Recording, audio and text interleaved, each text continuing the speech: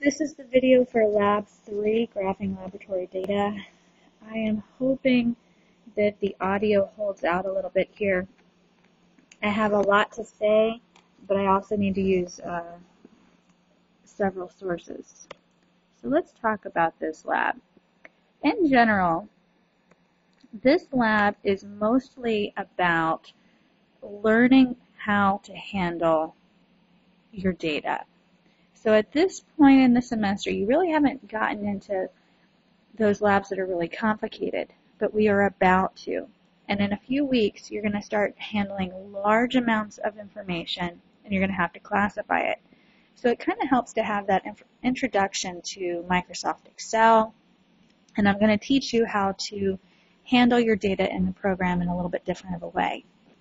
So let's just talk for a second about what a graph should look like.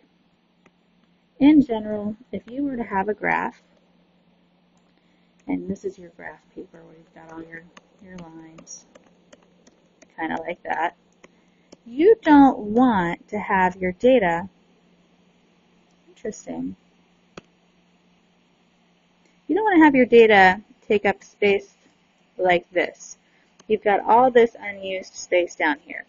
You want to spread your data instead, go down and make a new one, over 80 or more % of your chart space.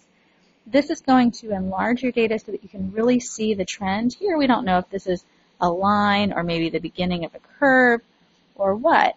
By enlarging your data to occupy this space, you get more information.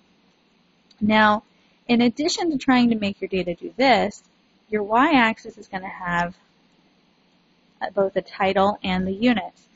So for example, maybe this is absorbance.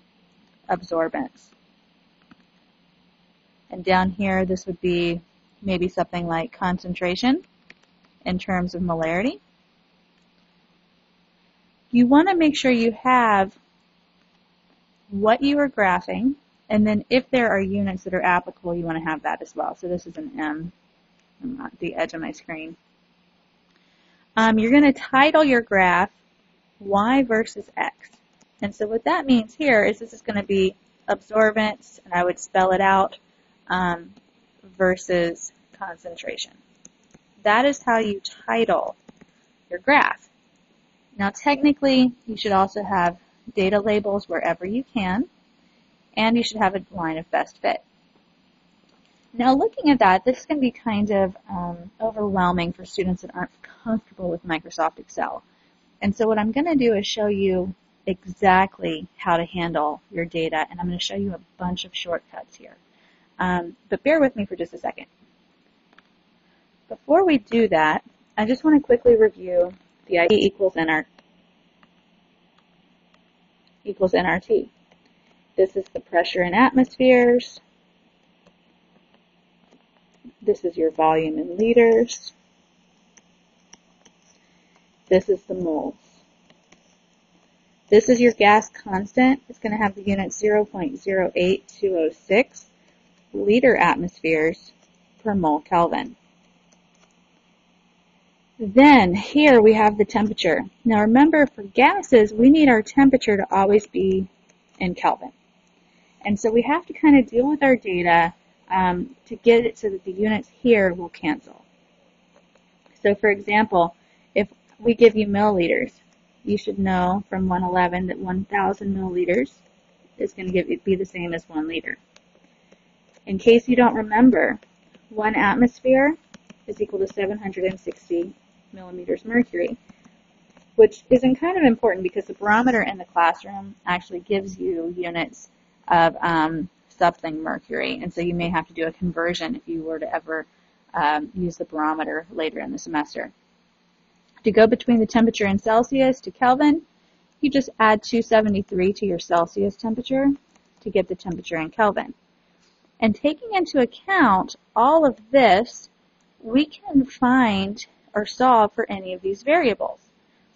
So for example, in the lab today, you're going to be looking for, oops, that's wrong. Not that one. You're going to be looking for pressure. You're going to have the volume in milliliters. We're going to give you grams, and you can go between grams and moles using molar mass. Your R is a constant, so that's given, and your temperature is going to be given as well. And so we're going to plug in everything to solve for that P. If we're looking for P, to get P by itself, PV equals nRT, you're just going to divide both sides by volume.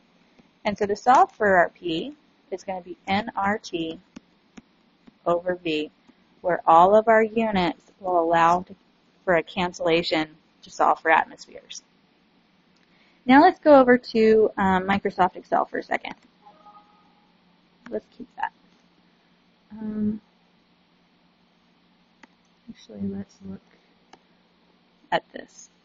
When you're going through the lab handout this week, I don't think there's a faster way to scroll at the moment. One of the things you're going to be dealing with is this ideal gas law. Now, the great thing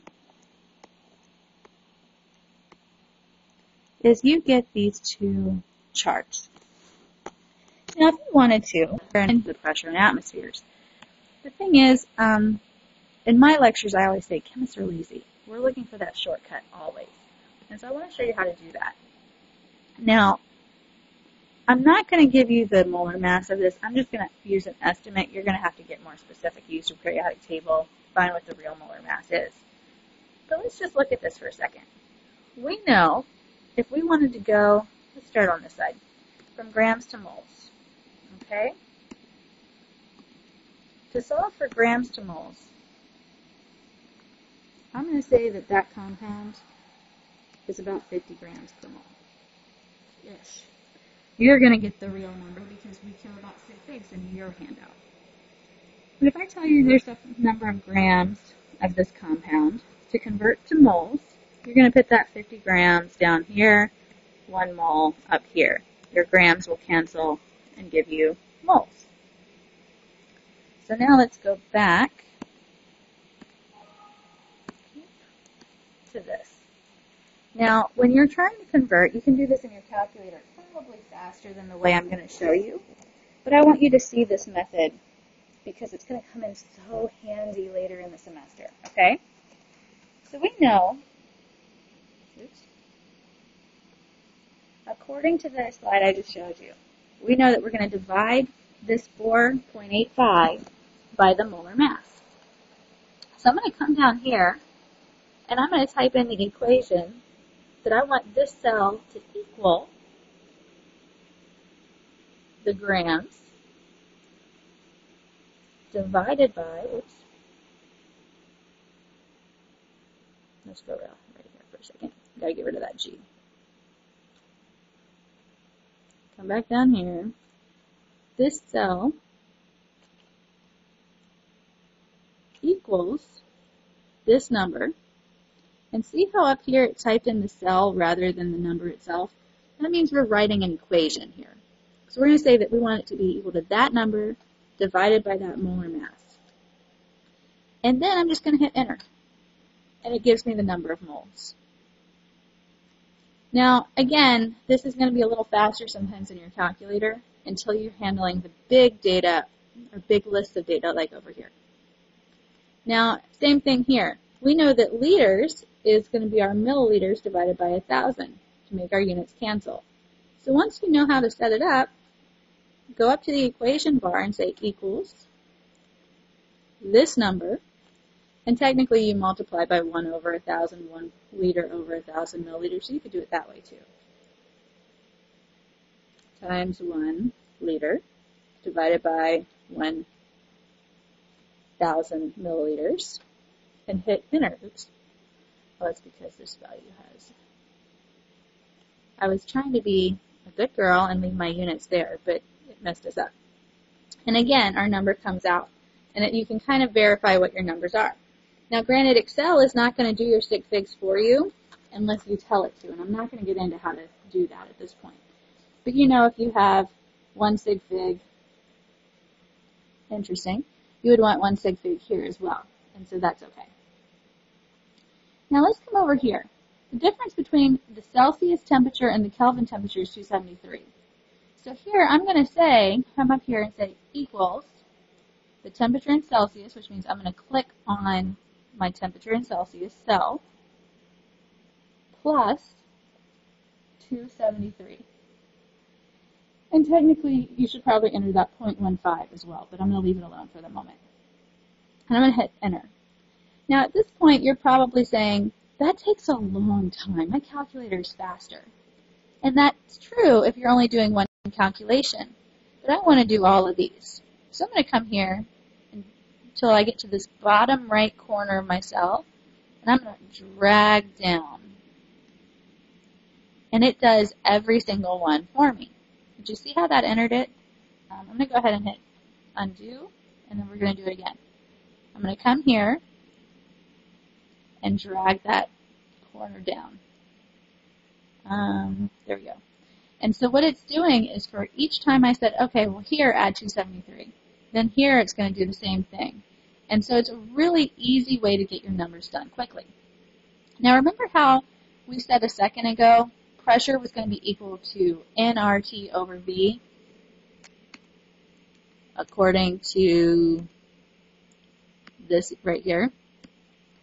Okay, so now let's go ahead and set this up because this will definitely be faster in Excel than in your calculator. So we're going to say that our pressure is equal to N. So I'm going to come over here to my moles and say this times our R times, where's my T? Oh, our T. And if you wanted to, you could put parentheses around all this, but you don't have to. Oops. This is what happens when I use more than one device to enter information. So you could enter your parentheses if you wanted to, it doesn't matter. Divided by our, so this is nRT divided by V, which is my volume in liters. And it gives you your pressure. Now same thing, you're going to come down here and just go like this. So it's going to sometimes give you information. So what it's doing is every time I said to use a cell, it will drag. So I'm going to come back and instead of saying my N, I'm going to instead type in G3 is that, ooh, actually, we want it to be that 0.097. Our N is 0.097, so 0.097. And same thing here, because we don't have a new number of moles down here. It goes to volume. And so same thing here. We're going to type in our R, which is 0.08206. And then I'm going to come over here and type in my one volume, because that volume is the same each time as well. And that should fix it. Now we can come over here and drag this down. Just like that. Now at this point, you're going to make a graph. Okay, and I just want to kind of point out what the problems with your graph might be. And so I'm going to go ahead and hold this and this. I'm going to do Celsius instead of, oh no, we'll go ahead and do it the right way. We'll show you what it's really going to look like. And I'm going to come up here to insert. You always want to use the XY scatter. It's just the better way for it. Let's see. And it is going to try and do it by row instead of column. That's okay. We can fix that. Oops.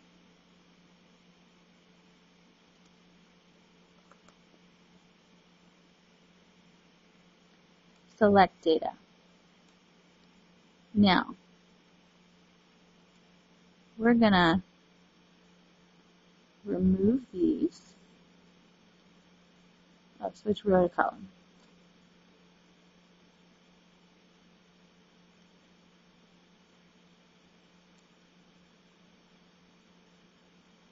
There we go. Perfect.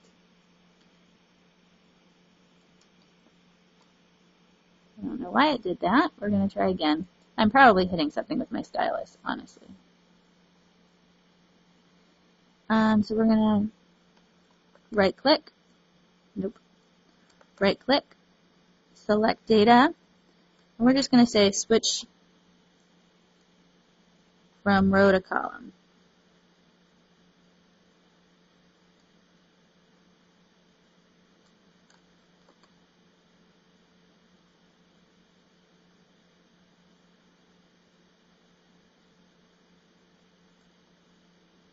Now,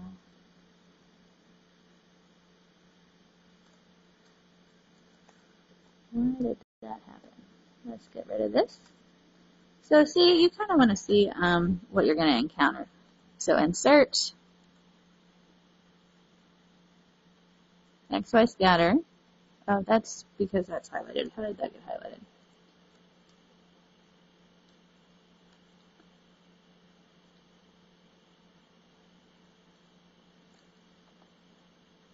There we go. Insert. Perfect. Like that. Now, a couple things you need to watch for. One, you want to make sure that the right thing is on each axis. So if not, you can fix that, and we can also adjust. So let's first just deal with the look. You can see automatically we don't have our axis titles. So we're going to come up here to Quick Layout, which is right here.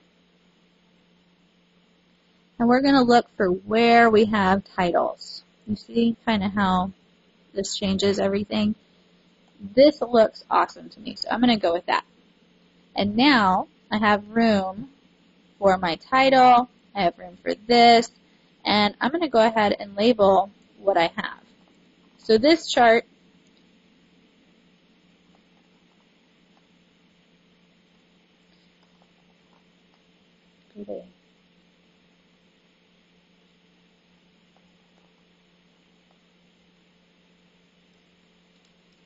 see?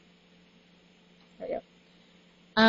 This chart automatically, what Excel does is it automatically puts whatever is here on the right on your y-axis. Okay? So let's just deal with that for a minute. Now you see how my data is all scrunched up here? That drives me nuts. So what we're going to do is we're going to come over here to our axis, right click, and format axis. Now, if you look, our data goes from about 4.3 to 5.3. So I'm going to come over here and say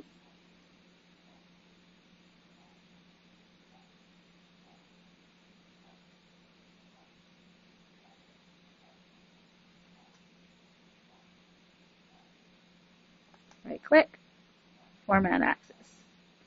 And I'm going to go over here, and because it starts at 4.3, I'm going to go ahead and put my axis at 4.2 or 4.25.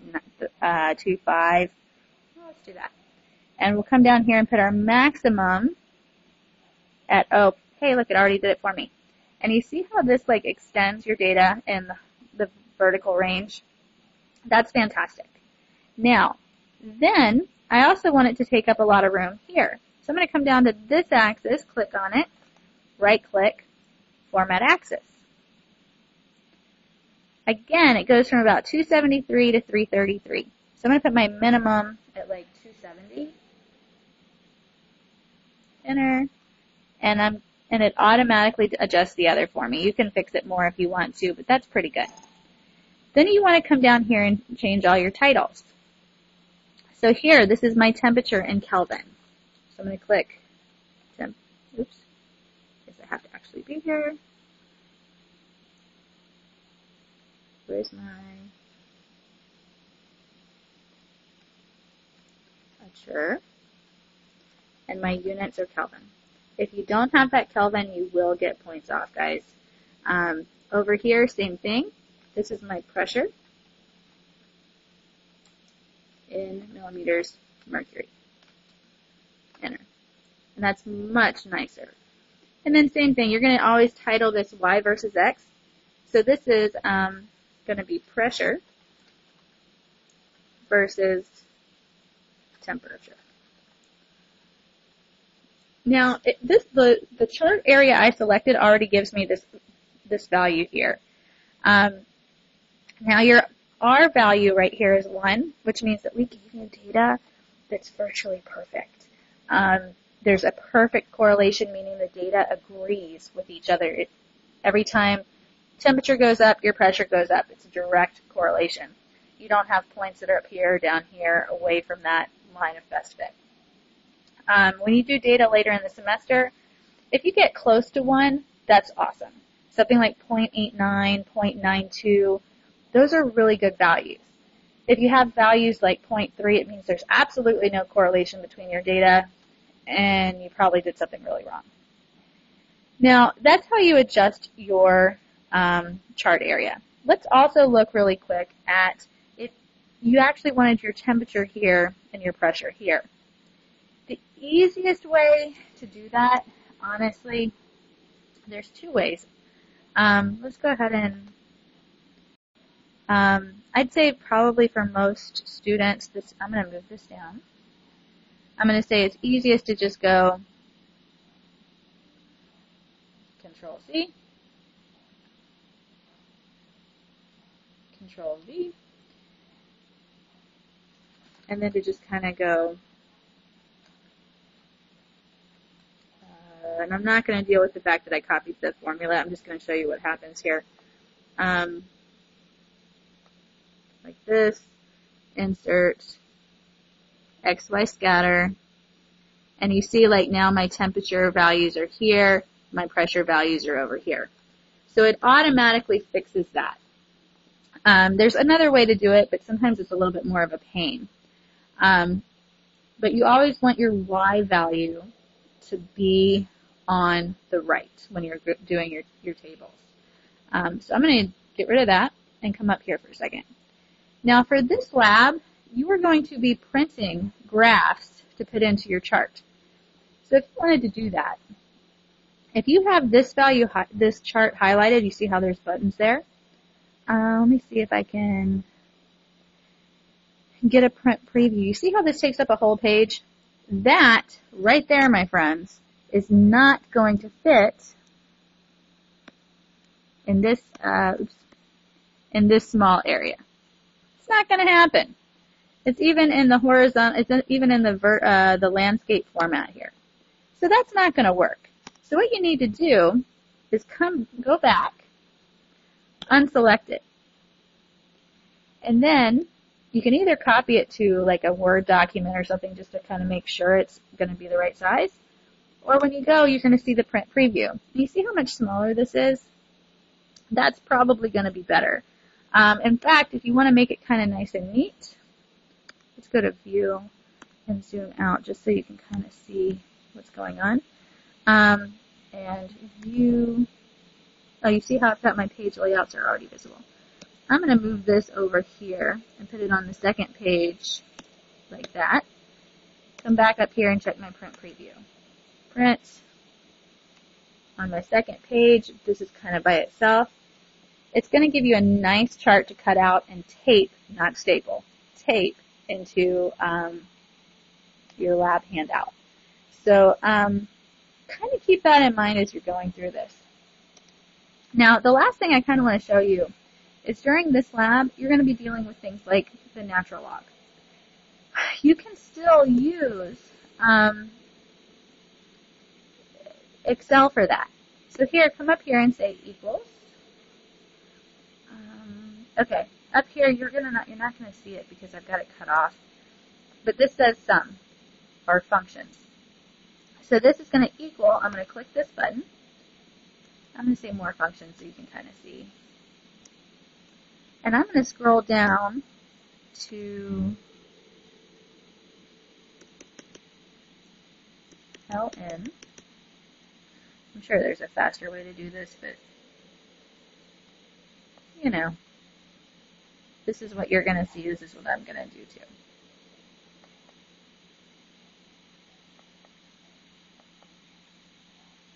Haha, there it is. Natural log, okay, and it's going to ask you for a number. I'm just going to come over here and click this. Now, I don't remember if your lab asks you for millimeters mercury or the natural log of it in atmospheres. Actually, it does. It says in millimeters mercury, so that's okay. Hit enter, and it does it for you. Same thing, you can click on this and drag down, and you get your numbers right away. And so that's going to really allow for you to get your data a lot quicker in later labs, okay? So just, if you need more help, please let your instructors know. But you can rewatch this video as many times as you want to see how those equations are entered. I hope this helps you guys prepare for it. The only other thing you may need to talk about is if you haven't talked about it in a class, is the Clausius-Clapeyron equation. But here, when you do that, actually let's just go here. It's going to be virtually the same, guys. The only difference is it looks a little bit more complicated. Here it is. Here, your y is going to be the natural log of P, and your x is going to be 1 over temperature in Kelvin. So just, when you're graphing that, make sure you have 1 over temperature, not temperature. Make sure you've already taken the natural log of that pressure, and you should be good to go. I hope this helps.